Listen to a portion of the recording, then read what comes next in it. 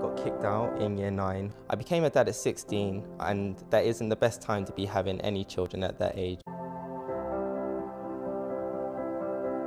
The way how Spear helped me to get to the role that I'm doing now is that they helped me see the inner me and really bring out the confidence that I didn't even know I had within myself. They really do improve your chances of getting a job when you do apply for one.